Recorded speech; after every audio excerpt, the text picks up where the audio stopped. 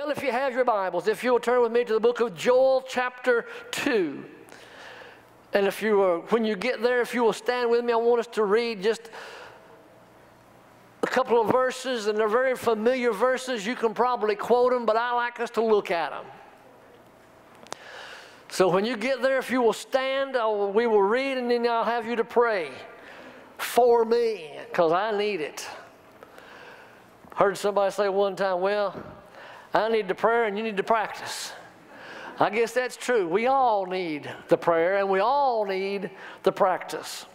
But Joel chapter 2 verse 28 simply states it like this: and it shall come to pass afterward that I will pour out of my spirit upon all flesh, and your sons and your daughters shall prophesy. And your old men shall dream dreams, and your young men shall see visions.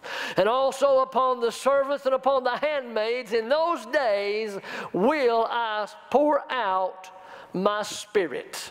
Would you lift your hands this way and let's pray together. Father, God, we thank you so much tonight for your presence already that's in this place. God, from the very moment that we walked through the door, we sensed your presence. From every song that was sung of praise, we sensed your presence. Through the offering and the giving, we sensed your presence. Now, right now, oh God, we pray that you open up the floodgates of heaven. Rain down on this place tonight, God, the latter-day rain of the Holy Ghost anointing. God, that the old folks talked about, that the young folks are looking for, that Moses talked about, that the prophets of old talked about, God, that came down on the day of Pentecost. God, one more time, let the mighty river of glory flow into this place that we might receive from you that we most have the urgent need of. And we will be so careful as to praise you and to give you the glory. Let these lips say, God, only what you would have me to say. Let these ears hear what you would have them to hear. In Jesus' name, amen. And amen. And you may be seated together. We're talking about something that is real. We're talking about something that I can remember as a child hearing the old folks talk about the old days. Now, when those days was about, that was a long, long time ago. Because, see, I'm 56 years old.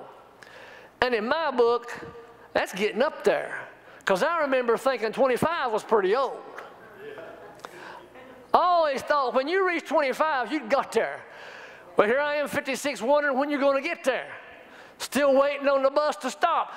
But I'm telling you, when we think about the power of the Holy Ghost, when we start talking about the power and the anointing, we're not talking about something that you can buy. We're not talking about something that you can purchase. We're not talking about something that you could reach over to somebody and say, well, here, I give this to you. It is something that only comes from God on high. Now, yes, you can lay hands on somebody, and you can pray the prayer of faith over them, and if their faith is in tune with God and they are asking God to fill them, all of a sudden you're going to find a change take place in their life. You're going to see a transformation take place. Joel said that in the last days, saith God, I will pour out of my spirit upon all flesh. You see, it's not just reserved for the church of God. I can remember I'd hear them stand up and say, I'm saved, sanctified, and a member of the grand old church of God. I always thought that was something in the Bible. You see, it used to be something folks was proud of, to be a part of a movement. Nowadays, they'll say, do you believe in the Holy Ghost? Well, yeah, I kind of do. Do you speak in tongues? Well, occasionally I might. We don't need to be ashamed. We don't need to be afraid. We need to stand flat-footed and boldly say, yes, I am saved, sanctified, filled with the Holy Ghost and fire. I do speak in other tongues. I believe in the baptism of the Holy Ghost. I believe in laying on of hands. I believe in the gifts of the Spirit. I believe in the fruits of the Spirit. I believe in the manifestations of the Spirit. I believe that God has it for the church today. Why in this world is so many churches dead and dry? Because there's this little saying that's been going around for a few years, seeker sensitive. Well, let's give the people what they want. If I gave Hannah only what she wanted, all she did was eat potato chips, French fries. And that's about the extent of it anymore. But sometimes we got to put something else down in front of them. No, you got to have this. If we just give folks what they wanted, all we give them is pizza parties, fun time, a milkshake and a banana split. What's that going to make them? Fat. We want to give them what God has for them. Now, there ain't nothing wrong with a milkshake and a banana split and a pizza party. We used to do that a lot. We'd have a youth night and we'd take them out for pizza afterwards. But we gave them God first. We'd take them bowling, we'd take them skating, we'd take them to play laser tag. But I'll tell you, there ain't nothing any more thrilling is to have that kid that gives you the worst fits run across and you shoot him with a laser gun. And it evaporate them. Preacher, how did you hit that little target? I put a member of a church member's face on it. Now, bam. That's just the preacher, I'm sorry. Our pastor, he don't ever have those thoughts. In the last days, do you realize how far deep into the last days we are? When did the last days begin? Now, this is just Effler. My opinion, the last days began on the day of Pentecost. Because Peter said, these are not drunk as you suppose. But this is that which was spoken by the prophet Joel, that in the last days, saith God. So if that was the beginning of the last days, we are about 2,000 years deep into the last days. Now, they always tell me that in God's time frame, a day is 1,000 years and years is a day. So we're getting pretty deep into the time of God saying, all right, son, go get your church. So we are deep into the time when the church needs to be more on fire than it ever has been before. Now, anybody ever read the history of the Church of God, how the Church of God was born? The Church of God was born out of men that gathered together because they were tired of man-made creeds and doctrines. They were tired of mundane, everyday, going through the form and the motion and denying the power of God.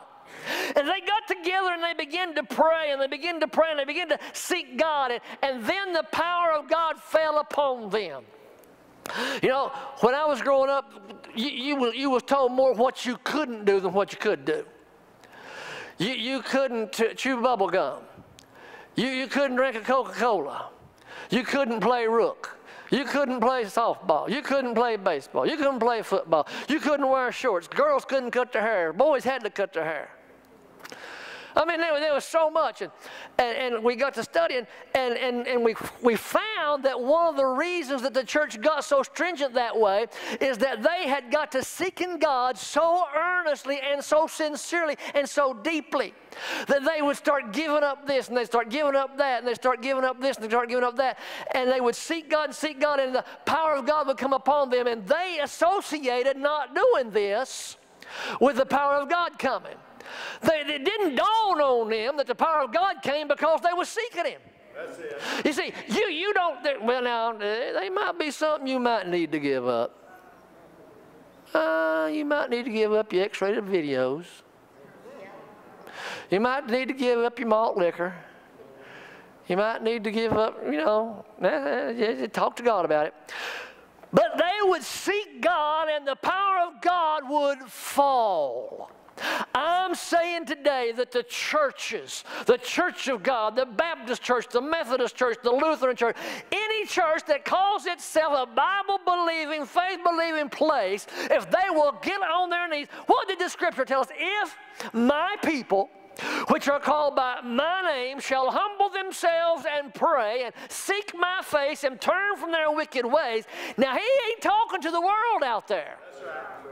He said, if my people, which are called by my name, in other words, if those that sit on the church pew day after day, Sunday after Sunday, week after week, if they would seek my face, if they would humble themselves, if they would fall upon their knees, if they would humble and call and seek and pray, then will I hear from heaven. Then will I heal their land. Then will I give them the needs of their life. And then they will see the Spirit being poured out upon them.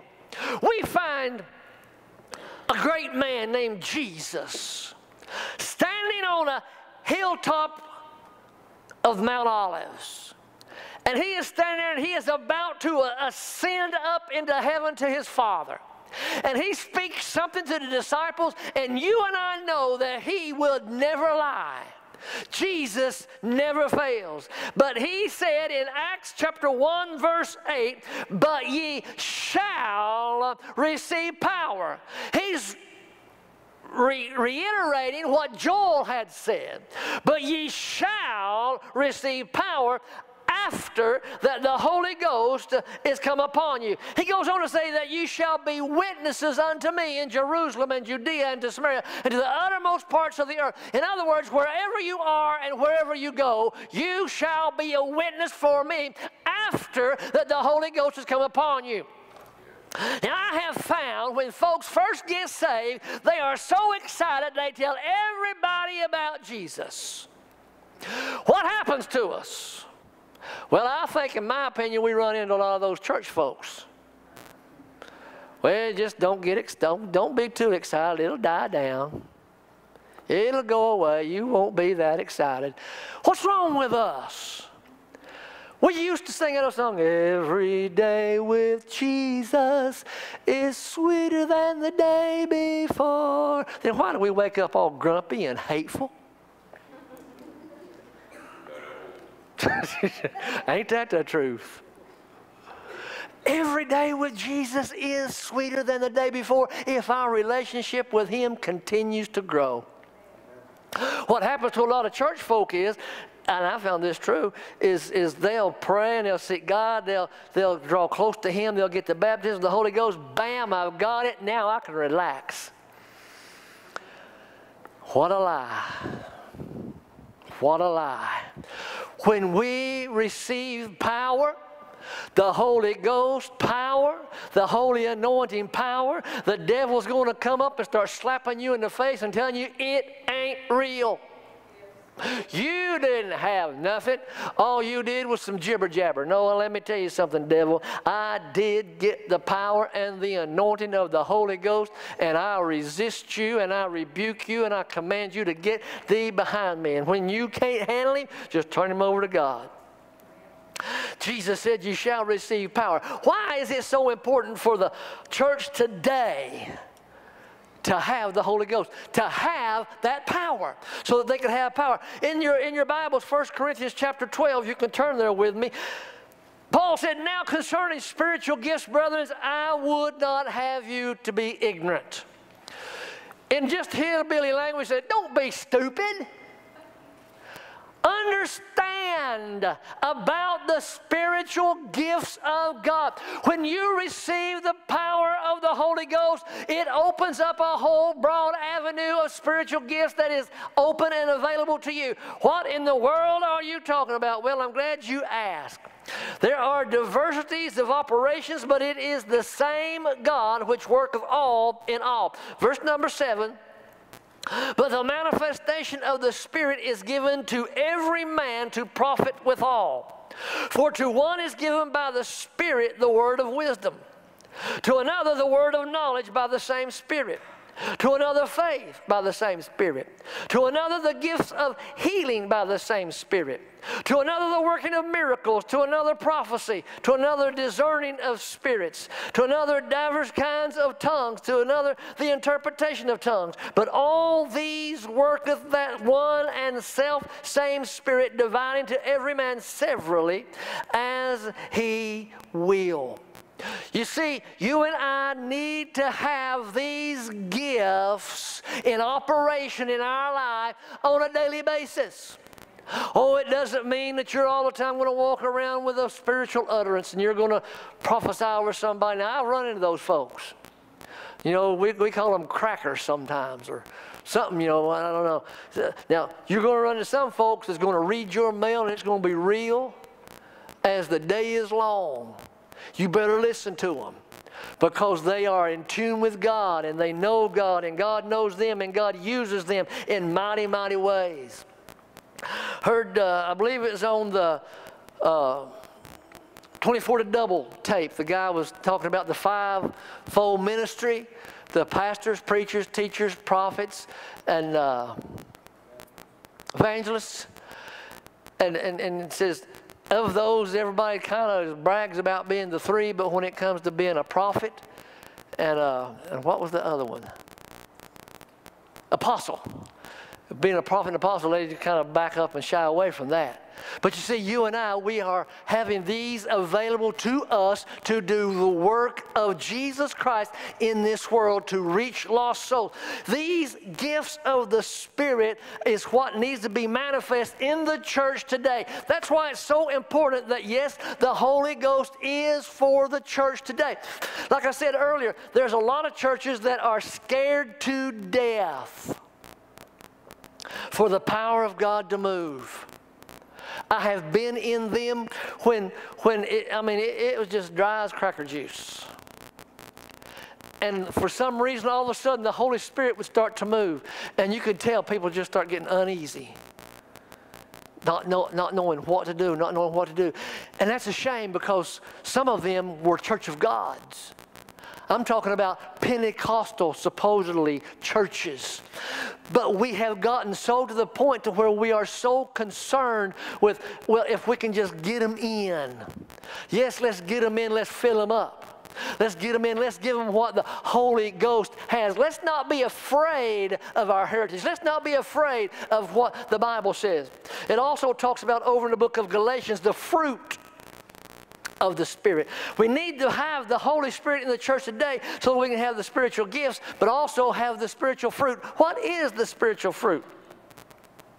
The spiritual fruit, the fruit of the Spirit is Galatians chapter 5, verse number 22. But the fruit of the Spirit is love, joy, peace, long-suffering, gentleness, goodness, faith, meekness, temperance. Against such there is no law. I think one translation calls it self-control.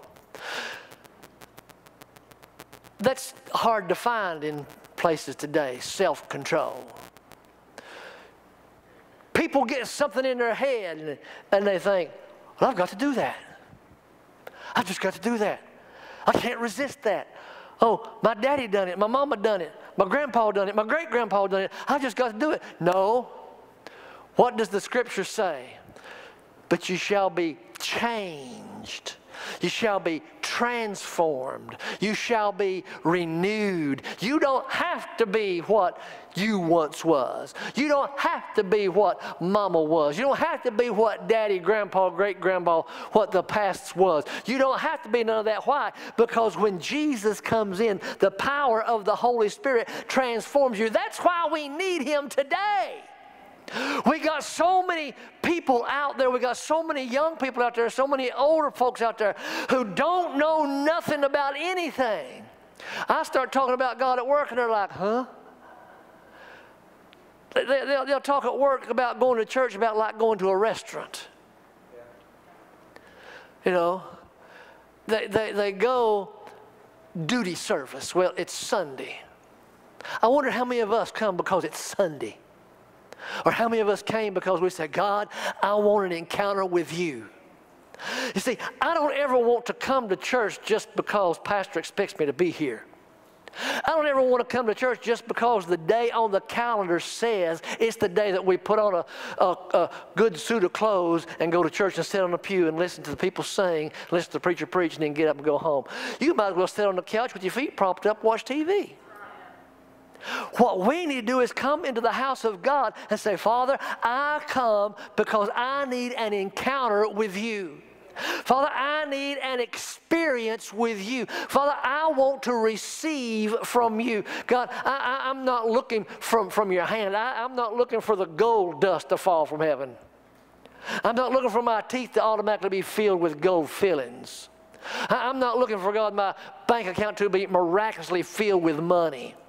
God, what I'm looking for is I'm looking for the power and the anointing of the Holy Spirit to come upon my life to transform me from the miserable, wretched soul that I am into that which you have made me to be. You know, I was talking with some folks here recently, and I began to realize folks out there experience problems. Folks out there experience battles with the devil. I don't know about you, but it seems like I fight him every day. And I know I'm not the only one. You fight the enemy every day. Why? Because you are a child of the Most High God. The Scripture says that when we put him out, he goes and gets some buddies and comes back. Why? Because he knows that the power that put him out is stronger than him, so he's going to have some help. But what he needs to find out is when he gets back, there's something there greater than anything he'll ever bring back. And that being the power and the anointing of the Holy Ghost. It is that same power that raised Jesus from the dead that comes inside of you. I'm not talking about electricity. I'm not talking about static. I'm talking about a power that no atomic generator can generate. I'm talking about something that only God himself has to send down to his body, to his believers, to his people, whosoever would call upon his name and say, Lord, I have need of you. Let's not be saved, sanctified, and satisfied. Let's be saved, sanctified, and filled with the Holy Ghost and fire. I know this is old-timey stuff. I know this is old-fashioned preaching, but hey, I'm old-fashioned. I'm old-timey. I can sit up here and smile at you and tell you God loves you. And if you'll feel good about yourself, you'll wake up in the morning and everything will be happy. But you'll wake up in the morning and the devil will beat you in the head and you say, what's wrong with that smiling preacher? I want somebody to tell me that God can change my life. And I want somebody to tell me how God can change my life. And it's by the blood of Jesus. It's by going to the cross and saying, Father, forgive me of my sin. Father, be that I need and come down and wash me and cleanse me and make me whole. You see, Pastor talks about this morning that going back to the original Lord's Supper. When God instituted the Passover, when the children of Israel were held bondage in Egypt, and they all went out and they got their lamb, and they put the lamb out and they sacrificed the lamb, and they took the blood and they put the blood on the doorposts and on the lintel. And when the death angel came, the death angel looked and the death angel saw the blood. The Bible said that the death angel passed over that house, but the house that didn't have the blood, all the firstborn was taken. I began to realize one day after some study that it wasn't just the firstborn son, it was the firstborn everything that was there. The firstborn goat, the firstborn lamb, the firstborn cow, the firstborn oxen. It was all taken. Can you imagine the devastation? Whenever you and I begin to realize that there has been blood applied. There's been blood applied to the altar of life, that God says, I see that blood. I don't see your sin no more. We got to say, Lord, baptize me through that blood. Lord, save my soul. Cleanse me, make me whole, and transform me. Change me from what I was into what you want me to be. Be ye converted, that your sins may be blotted out. You see, back in the day, Moses and the priests would go into the temple, and they would put the blood and the sacrifice, and they would sprinkle it on the Holy of Holies, and they would dance around and praise God, and God would look down, and he would see the blood, but all he would see was the sins covered by the blood. But on that day when Jesus was hanging on that cross, when he gave his life, when he said, "It is finished," and he bowed his head and he gave up the ghost, and the earth would shake and it would tremble and it would quake, and the veil in that temple was rent in two from top to bottom, was that nobody but the Holy of Holy Priests could go in. Now every born person on the face of the planet can go into the Holy of Holies. Where is the Holy of Holies? The Holy of Holies is where the presence of God is. It may be right here in this altar. It may be beside your couch in your living room. It may be beside your bed in your bedroom. You might even get down beside your commode in your bathroom, but you can call that the Holy of Holies, because you can go into the presence of God, call upon the name of the Lord, and he shall come to your rescue. We don't have to wait for some slick, shiny-haired preacher to come by. All we got to do is call upon the name of the Lord. Lord Jesus, I need you. Lord Jesus, I need you. Lord, help me. I'll never forget one time I called upon the Lord. I was driving a truck for air freight. I was going down Kingston Pike. I was going through Farragut, and there's a red light there. I showed my wife the place here a few weeks ago.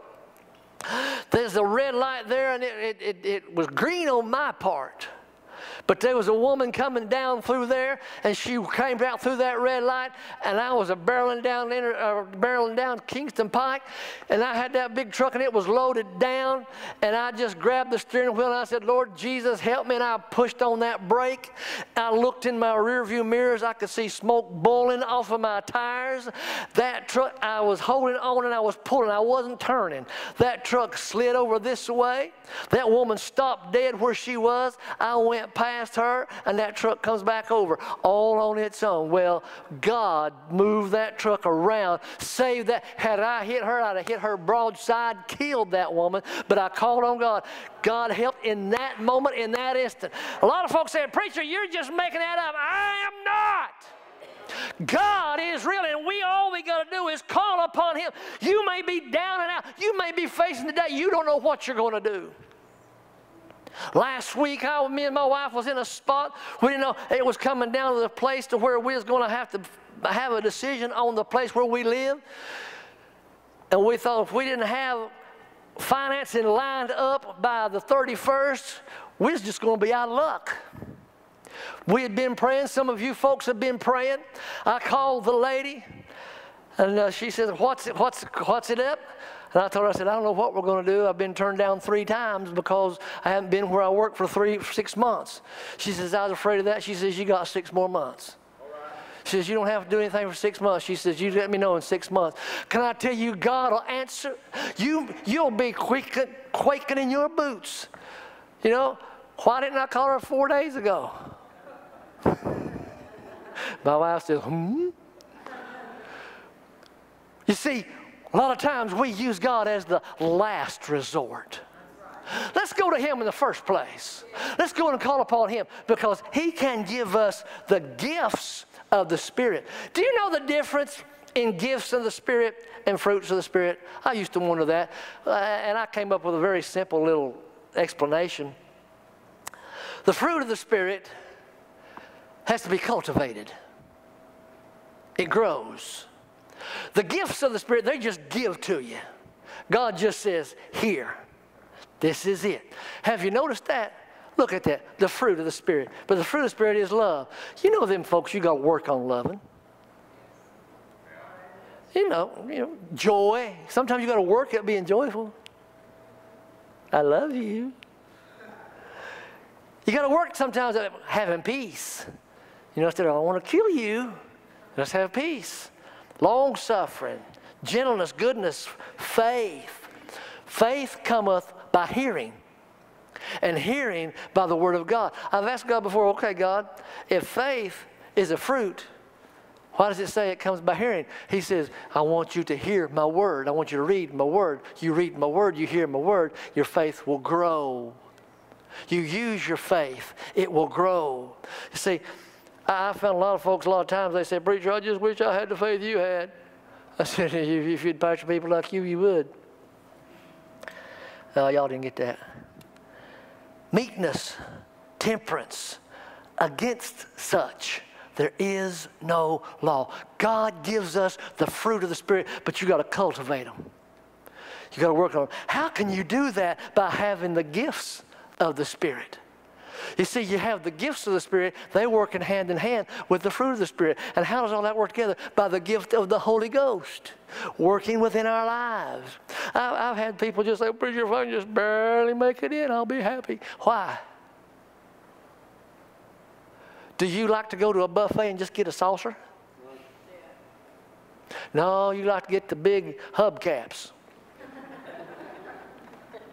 And fill it up. Now, if you want a big plate, you go to Las Vegas. And you go out there, I forget the name of the motel, but it looks like a castle. They got the biggest plates I ever seen in my life for you to put food on. And I went with a fellow one time and I said, man, I know a lot of folks would love to have these plates. Because I've seen them go, Shoney's, and they'll have 2 or 3 plates.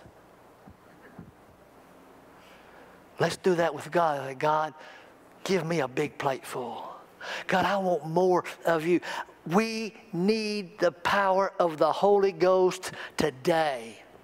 When I was a little boy, it wasn't nothing to wake up on the church pew and see people just dancing all over the place. And as I became a teenager, I began to watch those folks and begin to realize that there was something that was real. And I can remember sitting back on the church pew and thinking, God, what am I going to do? My knuckles would turn white, holding on to that church pew, because I knew God was saying, come. But I was 13 years old. God called me to the altar. I'll never forget the place, the spot. I can take you to the very spot where I knelt down and I prayed and asked God to save me. And He saved me.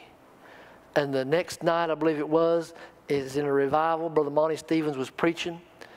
I just went to the altar. I mean, it wasn't no big to-do. He just said, if you want the Holy Ghost, come down and pray. I went to the altar and then began to pray.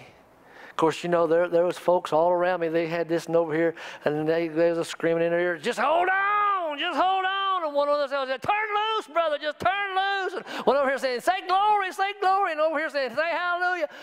Had them so confused. I used to teach teenagers. And I'd say, all you do is just say, God, I want the Holy Ghost. I said, then when He tells you what to say it. It's that simple.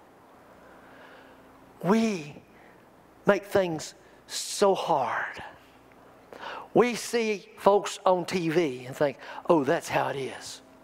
Or, ooh, it's got to be that way. All we got to do is that old song that says, just as I am, I come unto thee. Tonight, I don't know about you, but I want more of the Holy Ghost in my life. Like I said, when I was 13 years old, I got saved, sanctified, filled with the Holy Ghost. And that was in February. And in April, God called me to preach.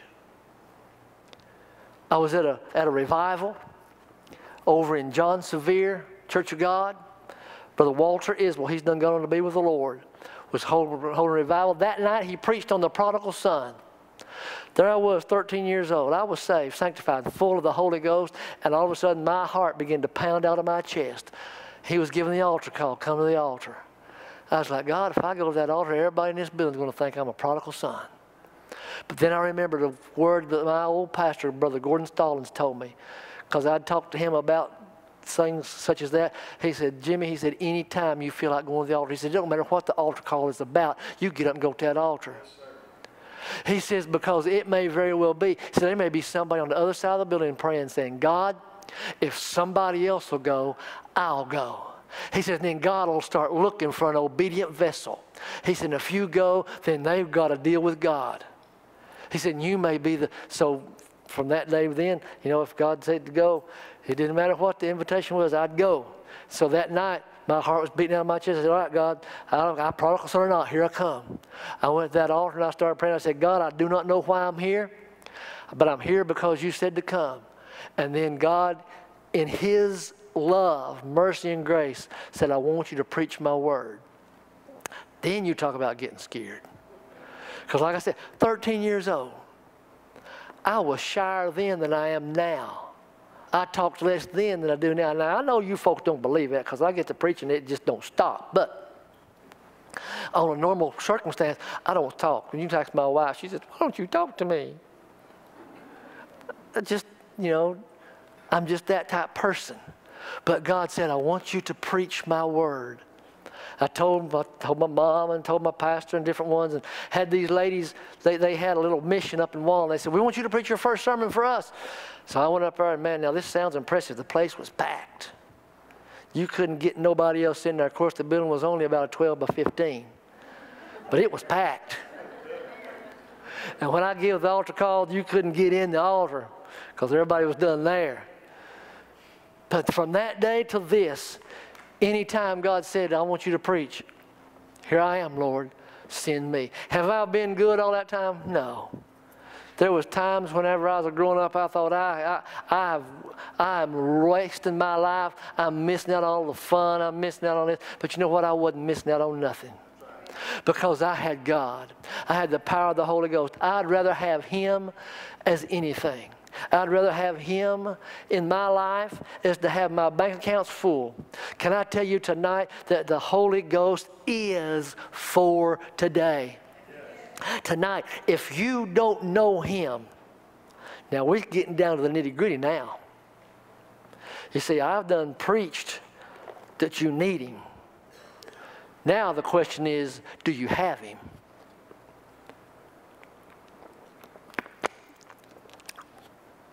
And if the answer comes up, no, I don't have Him, then the next question is, why not?